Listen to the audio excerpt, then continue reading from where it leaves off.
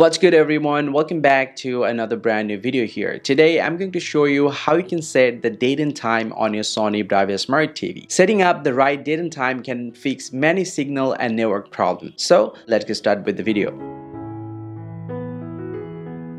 So set a new date and time is very easy. So first thing first, you need to get back to your home page on your smart TV and then find out the settings first. So I'm just going to go to the top and navigate to the right side, and here you can see the settings icon. So I'm just going to press OK, and here you'll get to see all the settings option. So you need to go down to the system settings, and from the system settings you need to go down a little bit from here and you'll get the clock and timers. So you need to press OK from here and you'll get the first option, clock set. So we need to press OK again, and you'll get the first option to set the date and time. It's auto and manual. So we're just gonna set the time manually. So we're just gonna select the manual option from here and then press OK, and then go down to the date. So first we need to set up the date, so we need to press OK from here. So we're just going to select the date first and go to the month. So select the month from here, and from here select the year, and once you're done, you just go ahead and press OK from here and go down to the time. Now just go ahead and press OK from here and select the time. So once you're done, just go ahead and press OK from the remote, and your time will be updated on your Sony Bravia Smart TV. So guys, this is how you can easily set the date and time on your Sony Bravia Smart TV. Hope you find this video helpful. If you do, drop a like and subscribe to the channel. See you in the next one, and thank you very much for watching.